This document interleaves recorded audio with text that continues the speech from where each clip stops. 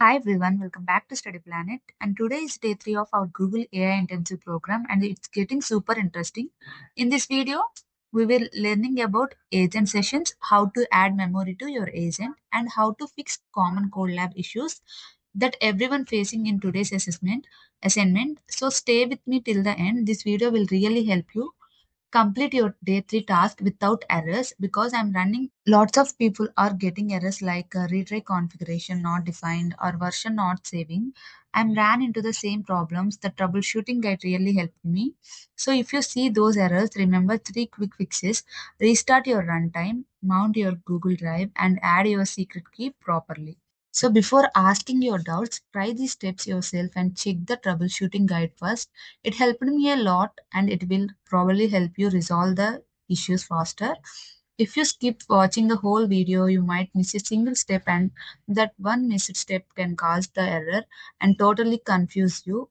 If your file won't save, don't panic. Refresh the page and then run the notebook cell by cell from top to bottom, one by one, and most errors disappear. In this video, I will show exactly how I run the notebook and explain why each code block is used. So you will know what step we are doing and what comes next.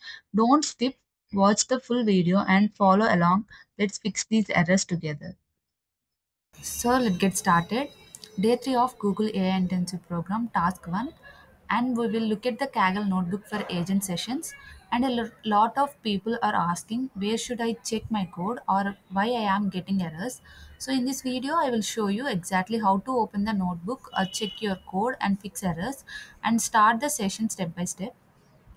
So this is the Kaggle notebook. You can find it under day 3A agent sessions. All the instructions and code are already provided below the page. Scroll down, you will see the code blocks and their outputs. When you click edit my copy, it opens in collab mode where you can run the code yourself. After clicking run, check your output right here. If it's correct or wrong, you will see it instantly in Google Kaggle Notes. If something fails and you get error, scroll up and check carefully. Is the above code correct and is the below code correct? Is output is correct? Did I miss any line or bracket? It's your responsibility to check these details.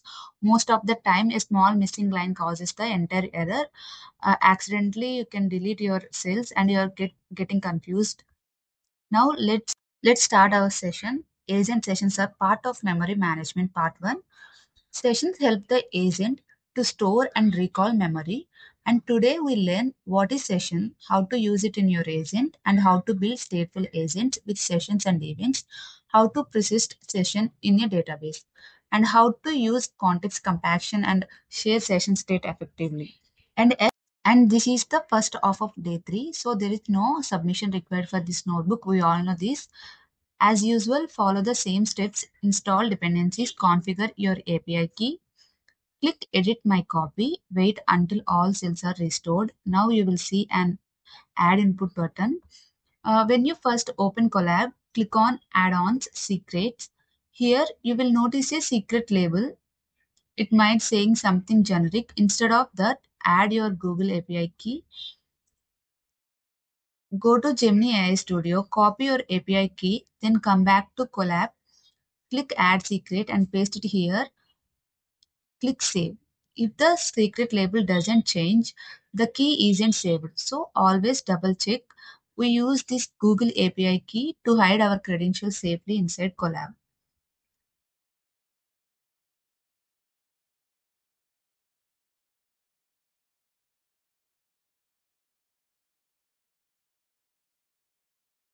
Now we will install our dependencies. Type and run pip install google-adk. Wait for about 1 to 1.5 minutes. Once it finishes successfully, restart the kernel so the new package updates. Important note, instead of run all cells, choose restart and run up to selected cell.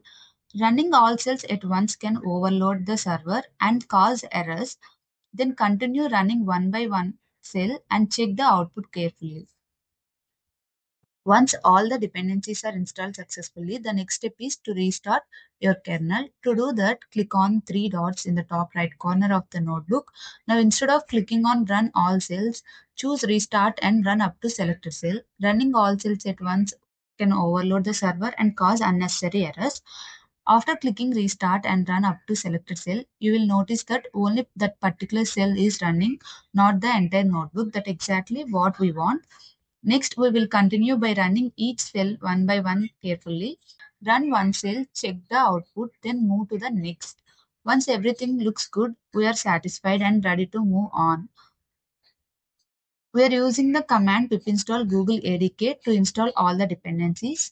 After this package is installed successfully, we need to paste our code snippet that was produced by Secret. Important, don't skip this step. If you forgot to paste a secret code snippet right below the pip install Google-ADK cell, after restarting the kernel, you will get an error. So make sure to paste the secret code snippet generated by the secrets, then run the cells first. After importing our secret key and installing all the required dependencies, now let's move forward to the most interesting part, importing the ADK components and understanding the helper functions used in our code. Our Gemini API key setup is already completed. We used this small script, import OS from Kaggle secrets, import the user secrets client.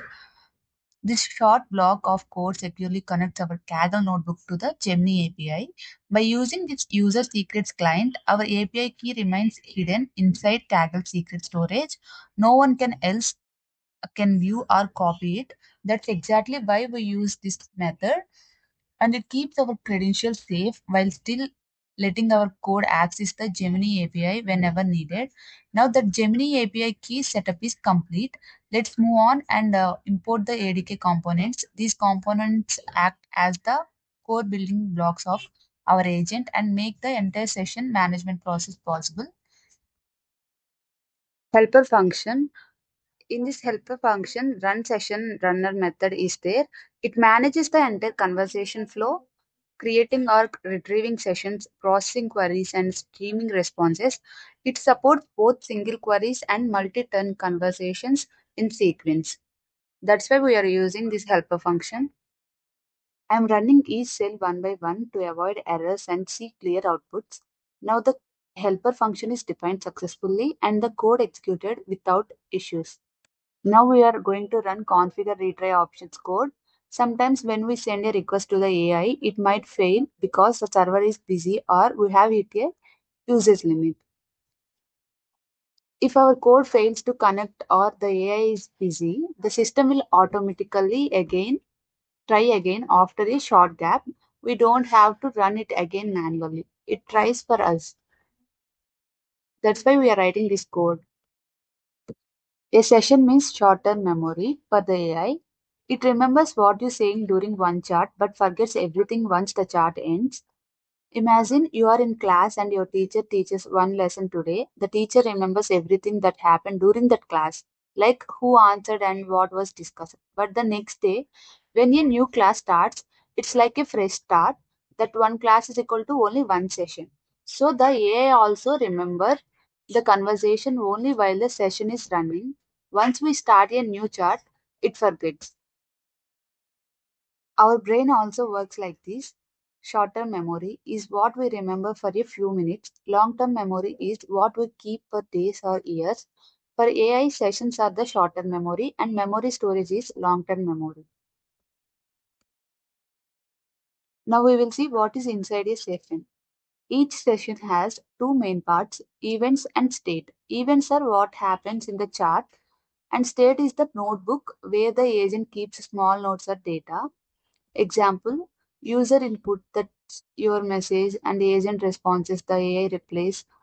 Tool call, when the AI uses an external app to find answers. So basically, events record everything happened during a chat. And what is session state? Session state is like a scratch pad. The AI's temporary workspace. It saves quick details so the agent can use them later in the same chat. Session state is like a scratchpad, the AI temporary workspace. It is a temporary workspace. Now we will see how sessions are managed. The good thing is we don't have to manage all that ourselves. ADK gives us two tools, the session manager and the session runner. The session manager works like a storage room. It creates, saves, and retrieves your conversations whenever needed. And the session runner is like a delivery person. It manages the flow, taking your questions, sending it to the agent, and bringing back the reply. And okay, everyone, from here, the notebook continues with more advanced parts like building the first stateful agent, testing persistence, and database sessions. But if I start explaining each and every code here, the video will become too long and boring for you. So today, I just wanted to give you a quick glance what is a session and what is memory, and how agents actually remember things. Because only doing the task is not enough. Understanding why we do it makes us more interested in learning. In tomorrow's live stream, they will explain everything in detail, so don't miss that. This video is just to help you get the idea and prepare your mind for the next concept. Now all my cells have run successfully, no errors at all. Please don't skip this part because saving your file is the most important step. If your Colab shows all cells executed successfully, that means your code is ready to be saved. To save your work, just click on save version. Sometimes it takes around 2 to 3 minutes to save completely. So don't worry, be patient. If it fails the first time, just click on save version. Again, you will notice it creates version 2, version 3, and so on. Keep trying until it shows successfully saved. That's how you make sure your file is safely stored.